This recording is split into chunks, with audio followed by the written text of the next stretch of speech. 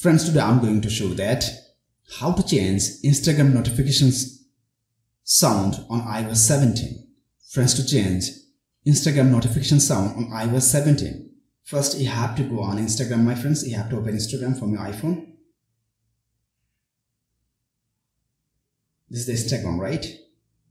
Then, my friends, you have to tap on profile picture at the down right corner. After that, you have to tap on triple straight line at the top right corner. Then you have to tap on settings and privacy. Now, my friends, you have to tap on notifications. Then you have to tap on messages. And you have to turn on all of the options, my friends. You have to turn on like this. You have to turn on all of this. Then you have to go back, my friends, and you have to go on iPhone settings. Then you have to go on sound and haptics. Then you have to go on ringtone, my friends. Friends, here you will not find no specific sound for Instagram. You have to choose from here, my friends, anyone.